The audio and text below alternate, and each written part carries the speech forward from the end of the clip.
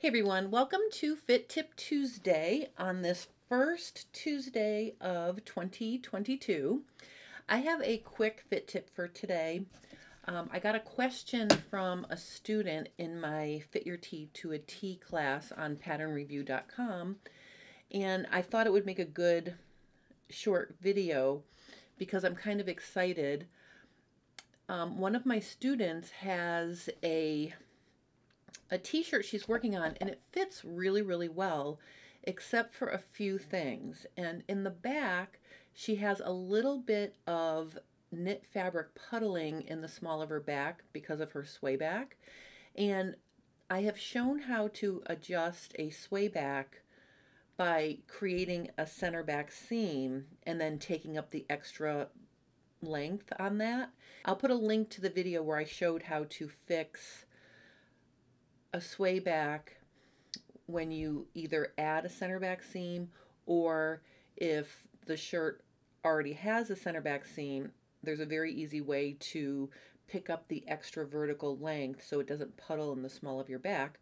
But I'm really excited because the T pattern has unique seam details, which offers another way that you can take up that excess. So I'm just going to show you here. I have my Mrs. and Women's Tee in front of me. So what I did was, you can see here, I made mini pieces of the back of the tee. So you can see there's an upper back and there's a lower back. And before I show you how to fix it, let me show you what I'm talking about in terms of having excess fabric puddling in the small of your back. You can see here I have a photo of the back view, and you can see that there's just a little bit of fabric hanging out where it should be hanging nicely. So I was looking at this photo and I thought to myself, you know, I could tell her to create a seam down the middle and then slash horizontally and pleat it out. So that is an option that you can do, and that's a traditional way of getting rid of a, you know, extra length. But then I thought to myself, because the tee has this seam, and it's kind of an empire waist seam, you know, it's just below the bust in the back, bust level in the back. It's above the bust in the front, but then it swings down, and it's really like an empire waist level. So what I thought could be a really cool idea, I'm going to fold this pattern piece in half, because anytime you're working with a full front or back, it's easier to adjust your pieces if you're just working with half, because then you don't have to recreate the symmetrical adjustments left and right. The Mrs. T comes with full fronts and backs, so when you you know, if you're not familiar with this pattern, when you open it up, the Mrs. sizes have, you know, the full pieces. So I'm going to fold this in half, and whenever I work with a half pattern, I do like to pin it together so it doesn't shift around.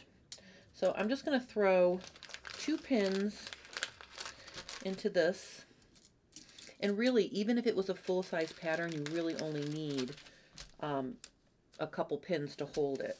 So you can see now that this is securely together. I'm going to measure down along my center back, and I'm going to make a guide here. So the way you can tell how much you need to make an adjustment is if you can pinch out how much is pulling. You don't want to take the total amount out, because that might end up being a little bit too much and it might cause some pulling.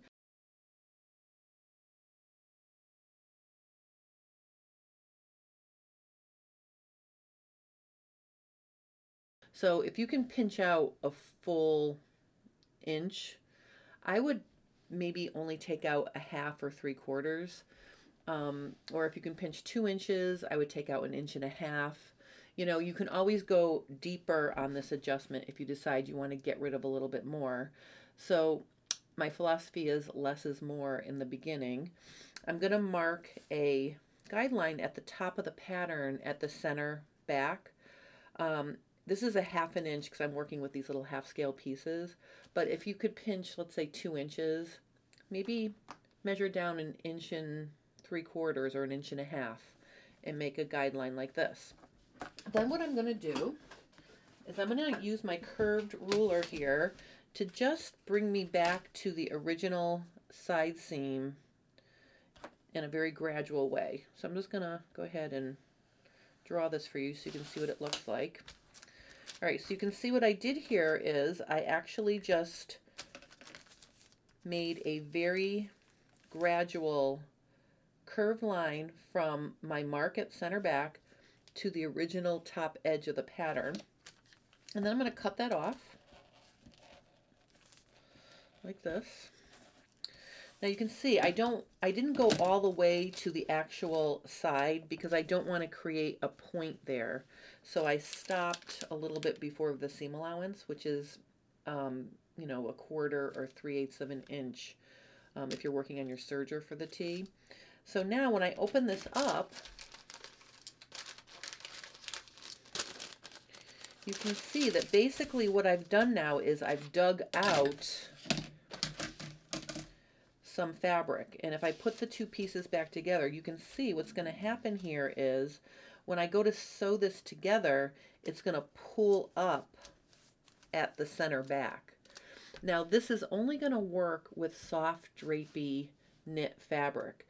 If you're working with something really stable, like a stable Ponte knit or, you know, something that has structure, I don't know that this would work so wonderfully because you might see it pulling up.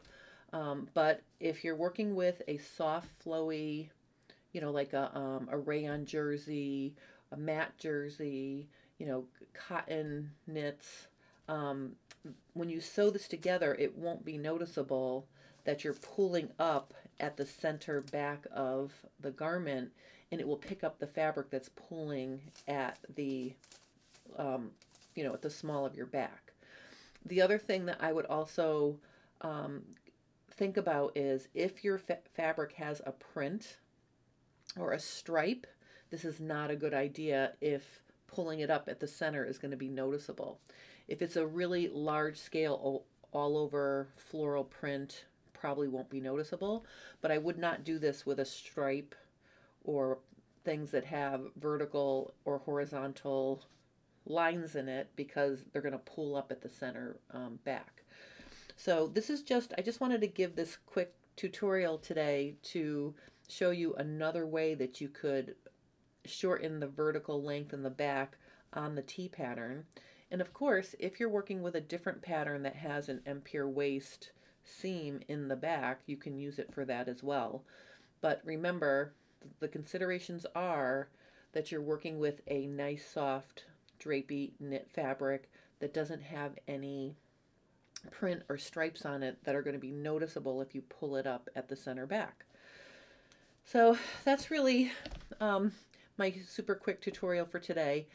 Next week, I'm going to be showing you how to make room in a shirt that you have that you've grown out of. One of my friends dropped off a sleeveless Talbots button-down shirt with a collar, and it's just too snug through the bust and actually all the way down to the hem. So I'm going to show how to introduce another fabric to create a panel on the side to give this shirt some new life. And I'll have some options for different shape inserts if you only need room through your bust or if you need room through your entire side seams. So I was going to do that today, but in the spirit of showing you before and after photos, I'm hoping to have it finished so I can take the after pictures for her with her wearing it before I post the video next Tuesday. So I'm kind of excited about that because I'm doing my friend a favor, and I think this is going to be helpful for people, you know, if you've gained a little weight or, you know, if you found something in your closet you haven't worn in a while and it's in really good shape. I'll show you how you can add to create room so you can still wear it. So that's what we'll be doing next week on Fit Tip Tuesday. I just want to remind everybody, on Friday there will be no FabFit Friday this week because I'm teaching classes for Stitches at Home Expo in January. And I'm super excited. I'm teaching my Break Your Serger Out of the Box class and my raglan sleeve top, and also a super easy serger tote. So if you're joining me for any of those classes this weekend, I look forward to sewing with you. If not, I'm so sorry there's no FabFit Friday this week, but I will be back with FabFit Friday next week, and hopefully I will have that shirt project finished for Fit Tip Tuesday next week as well. All right, so I hope you enjoyed this really quick little fit tip today. Thank you so much for watching, and have a lovely rest of your day.